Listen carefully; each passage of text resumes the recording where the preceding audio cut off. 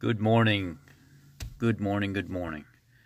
Lately, you're seeing a big push from meat eaters versus vegans on YouTube and on social media in general.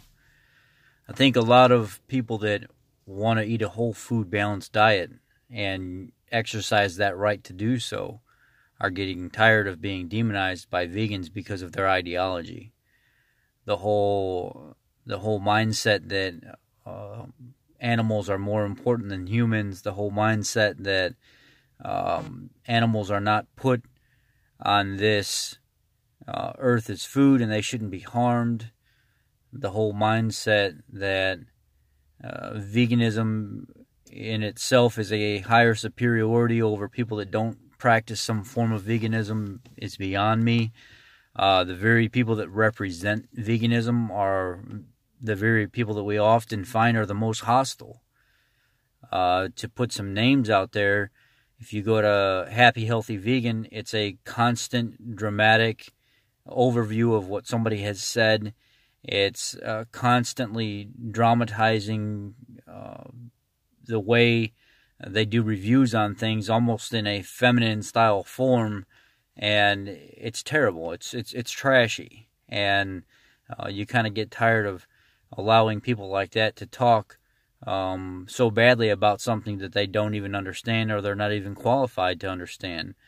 I mean, back in the day when I wanted to entertain the idea of possibly being able to teach somebody how to be on a vegan-based diet if they so wanted to, because I'm interested in being able to teach people all forms of eating, because I want to be neutral in that aspect. If you want to be vegan, be vegan. If you want to be Mediterranean, be Mediterranean. So I've taken it as one of my lifelong journeys, to my things that I want to accomplish in my life, to be able to teach people how to eat how they so choose, the healthiest way. And being vegan is not that. But if you choose to and you come to me and you ask me for help nutrition-wise, I want to be able to help you.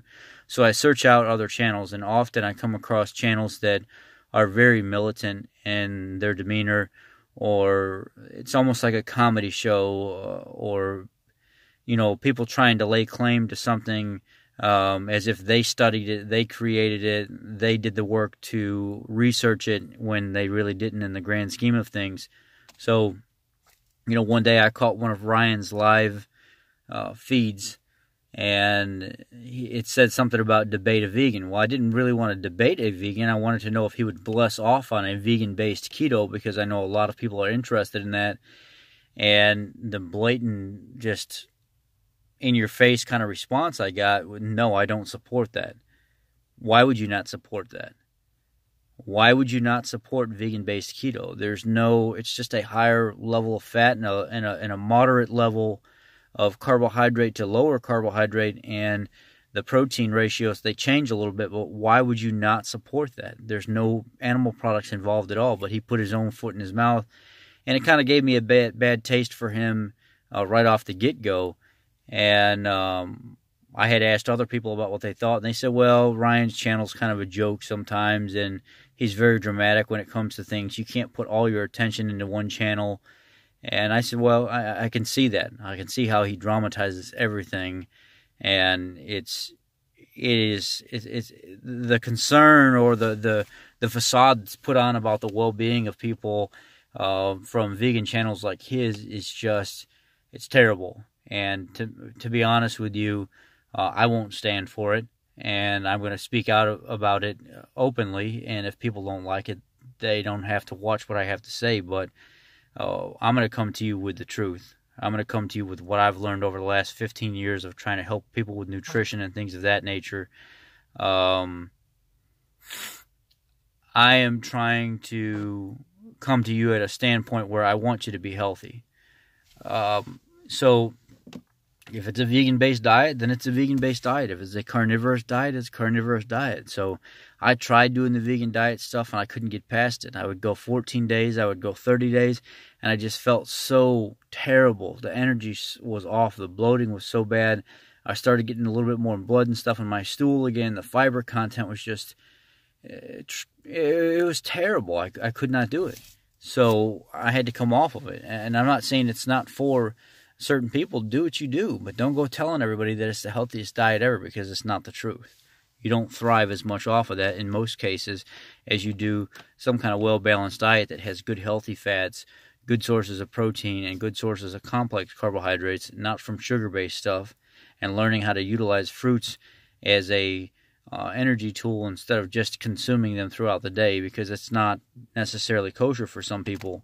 A lot of people can't heal their digestive tracts, and certain cases of metabolic syndrome and type 2 diabetes and stuff like that is not often healed very, very easily by that type of diet, because it's, for one, it is so strict that people can't have the products that they're so used to growing up on. And if we go back as far as 1948 with Ansel Keys and the whole 22 country study, 21 country study that he said he was going to come up with, and then when it comes out, it's only 7 countries, and then there's actually no correlation or causation, whatever they call it, to what he's talking about. And we find out now is a complete BS study that actually didn't show any kind of relevance. He left out so many other countries that didn't have heart disease and cardiovascular disease and strokes and stuff like that, that do eat high amounts of fat and keep their carbohydrates low. So this has been going on forever. This is always going to be a battle. There's always going to be some kind of extreme vegan form that's trying to stop you from what you're doing. But if you notice, the majority of the hostility comes from vegans, because they know they can't get their way. They know that just by being quiet and being optimistic about things, the one goal is to stop killing animals. So if you don't do what they say, they become militant in that aspect. And frankly, I wish one of them would become militant with me. I wish I would have one debate me, and not using science or anything, using both of our real life experiences, and then be able to look me in the face and say, because you did what you did, you're wrong. You should have died, or you should have stayed in the hospital longer while you were trying to be on a vegan diet, or you should have suffered because vegetables weren't working for you and your conditions were getting worse while you were trying to be on a vegetable-based diet. I mean, I wish one would actually debate me in that aspect, because when I look at the thousands of people that I've worked with on the the Facebook groups and stuff, which some people think that's a joke anyway, but these are real people that want help, and it's free help, and it's from somebody that's studying it. It's from somebody that's trying to understand and learn more from it. If you can argue with somebody that's trying to do that, and then look at them and tell them they're wrong for trying to improve the quality of people's lives for free, not charging any money for it, actually coming out of pocket and doing giveaways and stuff every month to allow people to have better tools in their kitchen so they can cook different meals for their family, to entice them to start looking into more fun, whole food-based meals by using better equipment and stuff like that. I mean, that's great. I mean, if you feel good about yourself at the end of the day, but to me, that's a pretty trashy person if you're going to try to force somebody into doing what you want them to do because of your ideology. It just makes no sense to me. And then, you get into channels like Vegan Gains, where it's just a complete freaking Yahoo comedy joke of a channel. The guy's angry most of the time, screaming and wishing harm upon people and everything else, and smashing babies' faces and all this other stuff that, it's just, the guy's a joke. He's a complete joke. And he acts, a grown man that acts like he's 15 years old still, and throws his little temper tantrums and stuff like that. I mean, I'd like to see him get his ass kicked by somebody, honestly, but that's not very Christian-like, I know, but I would. I'd like to see somebody just stomp his ass one good time so he'd shut the heck up and get off his high horse and stop acting like he's better than everybody. And I know, again, that's not the right thing to do, but that's how I feel. And anyway, and then we can go into Mick the Vegan. It always talks about these medical studies and stuff like that are epidemiological studies. I can't even say the word right, I'm sorry. That are trash studies. And then if he does find good studies and stuff, it's always pertaining to what, his rhetoric that he wants to put out. It's never based on anybody's real life situations. It's all about complete science, which science is flawed in itself. I mean, we're human. We make mistakes when we're studying stuff, when we put controls in place. There are studies where there are 300 men and 50 women. How is that an even study to know, if you're doing something on hormone imbalances or how food, reacts certain ways in male versus female and what kind of hormone imbalances come into play or are fixed? Studies that are constantly skewed or paid for on both sides, the dairy industry, the meat industry, the vegetable industry, the oil industry. It's across the board. It's like this. So we're acting like there's something new. We're acting like there's some kind of superiority when it comes to vegan-based studies versus meat-based studies or neutral studies that prove that saturated fat is not what causes arteriosclerosis. Saturated fat is not what causes cardiovascular and heart disease and stuff like that. It always comes down to what pertains to the person that has a message to put out. It's pushing their agenda, and that's normal. It's always going to be that way. That is not going to change. But what I can tell you is you guys are hearing a lot of BS from people that don't make any sense. And I would think that you would want to start opening your eyes and listening to people like Bart K. more. I know Bart he can be rough sometimes with his message, but he's true. He's honest about things. Getting on there and listening to Dr. Eric Westman and, Stephen Feeney and Jeff Volek, these doctors that have been doing it the longest, and then going back and looking at research and figuring out where the times have changed and stuff like that, figuring out why all of a sudden meat and the GMOs or meat started going out, GMOs started coming in, sugar and stuff started coming in. I mean, you can look back in the day in the late 1800s and stuff and see fat people, and one of the main indications that fat people were rich is the fact that they were fat because they were the only ones that can afford sugar at the time when it was a scarce trade commodity, or it was an expensive trade commodity, I should say. My time frame might be off a little bit, but it's one of those things where it was never animal-based products or even just good quality vegetables that would cause people to get sick or be overweight and out of shape. It was the refined carbohydrates, the sugars, the stuff like that people are trying to say that that's not the case now. So, you got Mick the Vegan channel, which is a joke. Happy Healthy Vegan, which is another joke. Then, Vegan Gains, which is a hostile little boy in a man's body that doesn't know how to grow up. And then, what was Joey Carbstrong. I don't know how many debates I've seen with Joey Carbstrong. Now, I actually like Joey Carbstrong. But I don't know how many debates I've seen with him where people have very, very good talking points.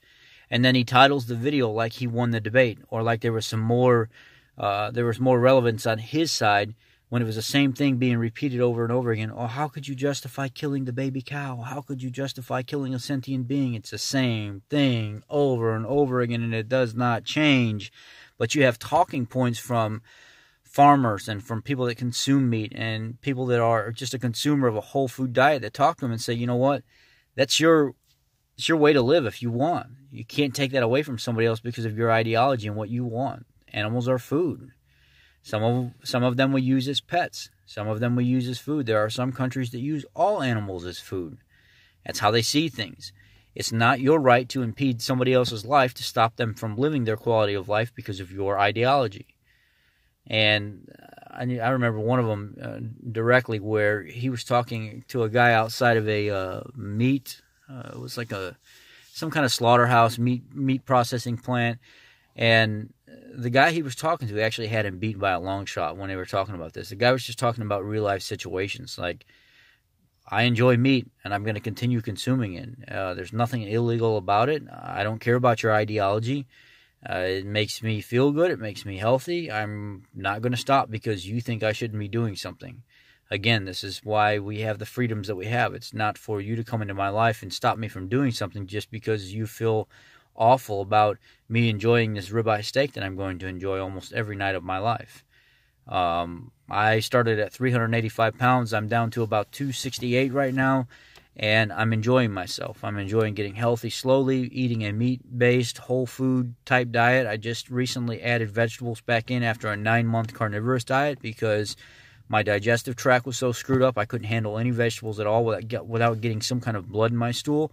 And now after 9 months, I'm finding that I stay a little bloated with the vegetables, but I can actually handle them now, and I actually do get a little bit more energy with a well-balanced meat, vegetable, protein, carb from vegetable, and fats from mainly saturated fats. And my lipid profile is phenomenal. I get a little high LDL, but there's a lot of people that have high LDL, like 108 or 118, something like that. But everything else is low. My triglycerides are low. My total cholesterol is low. My CAC score was 0. And I have my results up on my profile from when I was meat eating and when I was keto. And they're both great lab results. My doctor she said, keep doing what you're doing. And now my doctor is actually doing keto. She's lost like 40 pounds in 4 months, and she says she feels great. But she can never talk to her coworkers about it, or her peers, fellow doctors, because they don't support it, because they're bought by the medical industry. She's a VA doctor that cannot openly speak about how great she feels on a ketogenic diet. But, that's just the world that we live in today. You have to conform to a certain standard no matter where you go, especially if you're following some kind of vegan agenda. So Joey, I like him, but I don't like how it's the same talking points over and over again. It's the same when he debates people. There's no new content. There's no... it's just always down to this sentient being. Well, you feel like you want to kill sentient beings and animals and stuff like that. And then they try to talk about the harm and stuff to, the world and stuff that's being done by, cattle farming and stuff of that nature, when there's so many more animals that get killed by harvesting vegetables and grains and things of that nature.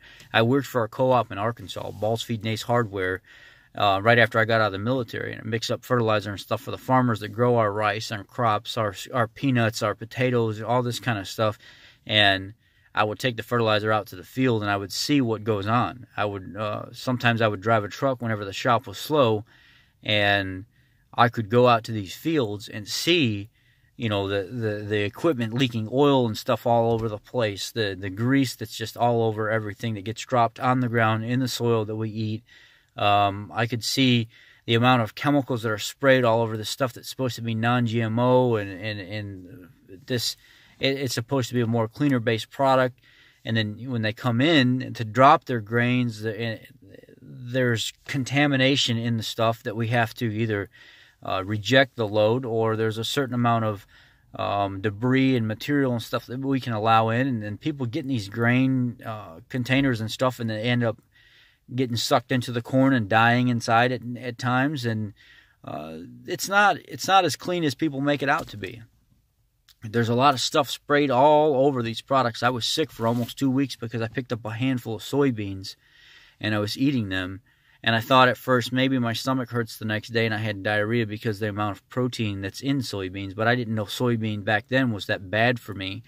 I had a bad reaction to it, and then I still was talking to the farmer like a couple days later after I went to pick up another load of soy from him. He said, there's chemicals all over this stuff, Rich. You don't pick up anything and eat it. He said, all this stuff needs to be washed and all that. And I had no idea. I had no idea that this was going on. So it's just a matter of picking what you want to do. There's good and bad in everything. So, I mean, then you can look at this Goji Man thing that's going on right now. That it looks like he might have taken a hiatus from the internet for a little bit, but he created the video talking about how he doesn't appreciate that Savarage was saying that the reason he has the health conditions he has is because of veganism instead of some kind of bad medication he took. I don't know if it was years ago or something like that. But anyway, threatened lawsuits to him and Primal Edge Health. And now you see there's videos popping up all over the place of people talking about how ridiculous this is.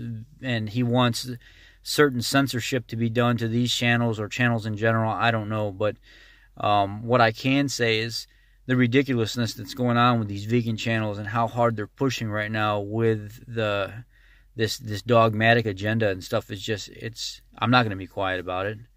I'm not going to stop people from hearing the truth. If you want to live your life, you live your life. You don't let some vegan dictate that or some ideology behind the way somebody should live. These guys, these channels that are trying to make you guys live a certain way, make you feel better, to hell with them. You don't have to conform to any of that. It's all about you, how you want to live your life, and how ethical it is. And if you think it's ethical and you're not harming anything, you're not doing anything, you're getting healthy, you're doing your thing, then you continue to do your thing. That's just the bottom line. You don't let somebody else talk you out of it because of some vegan ideology. Half these people look so, well, more than that. The majority of these people look so sickly as it is. The doctors, half the time, when they talk about things, they sound like they're full of shit. So it's just a matter of what you want to believe. Just be open-minded about stuff. Study things, look at research, and just do what works for you. You know, don't search something out from one of these terrible channels where their whole mission is to try to make people feel bad for eating animal products. Do what works for you. All right, guys, that's my message this morning. I appreciate every one of you. And I'm going to end with, I hope Goji Man debates Bart K. Please debate Bart K. We need to see this. There's too much talking going on Goji's side about how smart he is and how he can help all these people and stuff like that. I want to see him debate a nutritional scientist. Speak up about it. Our nutritional scientist watchdog is waiting for you, Goji Man. Debate him live very soon. Thank you. Be blessed all.